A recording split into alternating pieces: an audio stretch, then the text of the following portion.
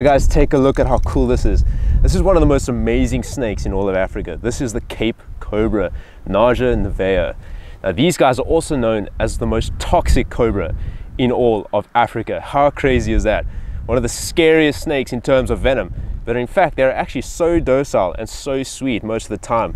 And oftentimes what happens is as someone comes across them, they might even get a bit scared and freak out and kind of try to get away as fast as possible, and that in a way kind of gives them that illusion that they're aggressive snakes, but in fact they don't want anything to do with you. And these guys are actually great to have around as they eat. You can see that nice little hood there. As you know, all the leopards, or most of the leopards, will actually have a hood like that, especially from the Naja genus. What a cool snake. And as I was about to say, these guys are great to have around if you don't like snakes, because one of their favorite meals are snakes. How amazing is that?